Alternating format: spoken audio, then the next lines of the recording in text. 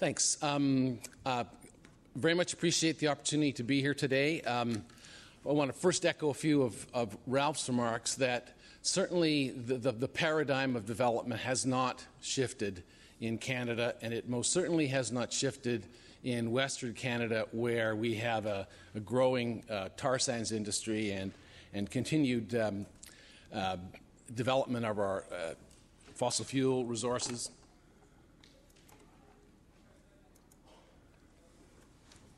It needs a bit of expert help here. Thank you. So the paradigm hasn't shifted, and I want to kind of apply that, apply that problem, or try to understand that problem in the context of several environmental assessments that I've been involved with over the past number of years. Just looking at Canada and the sort of the bleak situation we're in Canada with respect to greenhouse gas emissions, our emissions have continued to increase since 1990, even though in that year the Government of Canada made a commitment to start reducing them. And unfortunately, the oil sands are the fastest growing source of new greenhouse gas emissions in Canada.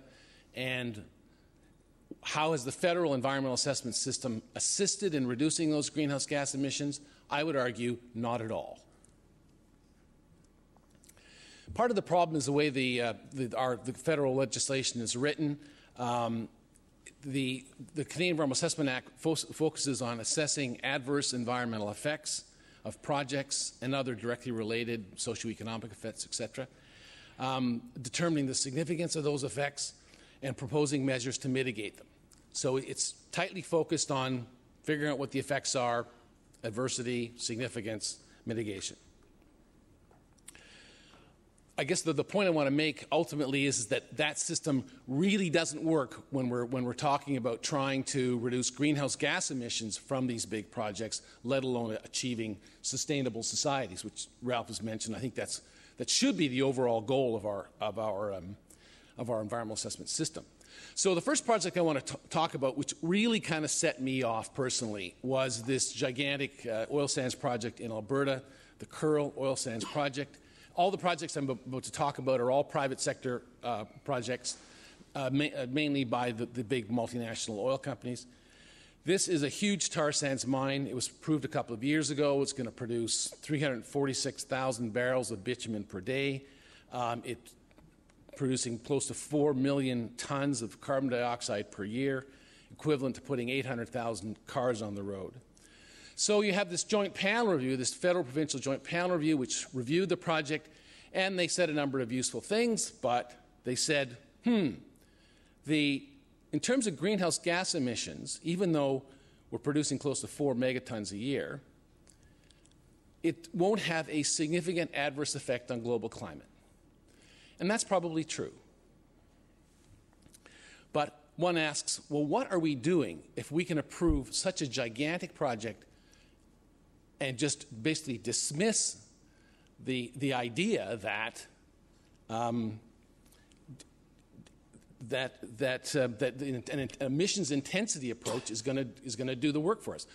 Sierra Club took them to court on that, and we basically got a court judgment telling the panel to go back and basically asking the question: how could you guys approve this project and say that there aren't any significant effects associated with greenhouse gas emissions, your greenhouse gas emissions vis-a-vis global climate? Well, the panel responded to the court, but they basically blew them off. They didn't really do a serious analysis at all, but at that point, Sierra Club, Eco-Justice, we've got very little money to pursue these guys in court, so we had to drop it there.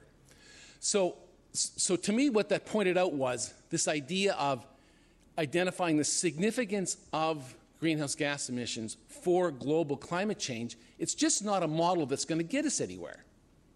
Okay, the next project, the MacKenzie gas project, and I've been involved in that for 7 or 8 years. This is a bigger project. It'll probably be $20 billion, US or Canadian. It'll bring natural gas from the MacKenzie Delta by the Arctic Ocean through to northern Alberta. It's going to produce, depending on how they scale it up, between 1.2 1.8 billion cubic feet of natural gas per day. And the key aspect of this project is it's going to open up the entire Northwest Territories to natural gas and other type of development. So it's truly what they call a basin opening project. So it's hugely important to the Northwest Territories and to the rest of Canada. So this panel reported in 2009. This project also is going to produce huge amounts of greenhouse gas emissions, especially when you roll in the downstream projects with them. And the panel said, yeah, we can't say that this project, even with all of the other associated induced development, is going to have a significant adverse effect on global climate. But we're not going to leave it there. We're going to take a sustainability approach because we think that's a way that we can really try and figure out how to green up this pipeline. The panel understood that the adverse effects on global climate from any one mega project, no matter how big it is never going to be able to, it will never be significant globally because there's just too much other stuff going on. The panel asked, would the project make a positive contribution to ecological, economic, and social sustainability? So they asked that sustainability question directly. How is this project going to help? They addressed five issues in following through in that analysis. I won't run them all. I won't run through all of them, but there were 5 of them. One of them is equity, and by that they meant intergenerational equity. They meant equity as between men and women. They talked about the ability of governments to deliver on their promises should they actually approve the project. So they looked at a wide range of sustainability issues. With respect to greenhouse gases, they said that carbon offsets and end use of the gas, i.e., is this gas going to be used to fuel oil sands growth? Because the natural gas from this project would mainly be used for the oil sands. Is it going to be used for that purpose? Or could we require that it be used to displace coal-fired generating, of which there's a ton in Alberta, or just maybe heat people's homes? So it would actually have a positive effect in terms of as a transition fuel. They also talked, as I mentioned, they talked about offsets. Ultimately they said, listen, we can't require the proponent to be carbon neutral in its operations, and we can't mandate market intervention to specify end uses of the natural gas. They felt that wasn't fair to the proponent. They said it's really up to governments to figure out how to do these things through climate policies, plans, strategies, of which Canada is noticeably bankrupt. We got nothing happening really at the federal level. There's a few things happening in the provinces. What they did say was they recommended that Canada develop a strategy to optimize the benefits of using natural gas as a transitional fuel towards a sustainable low-carbon economy. And they also recommended that this strategy ensure that gas is preferentially used to replace and not augment carbon-intensive fuels. Let's use natural gas to replace coal-fired, to replace tar sands, rather than to augment the burning of those other fuels. They also, and of interest perhaps to the discussions yesterday, this panel also recommended that Canada develop an environmental assessment guidance document on assessing greenhouse gas emissions in which sustainability is the overall or overarching objective. So, is sustainability assessment coming to Canada? Well, maybe.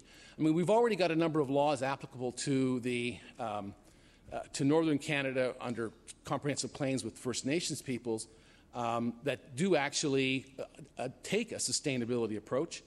There's a 7-year review coming up on the federal legislation in which some of us are going to be pushing for more of a sustainability approach to environmental assessment. And we're at the operational level, we're pushing in projects. And one of which I was involved in this autumn was hearings for the next biggest oil sands mine in northern Alberta. This one only has 1.5 megatons of emissions, 270,000 cars on the road.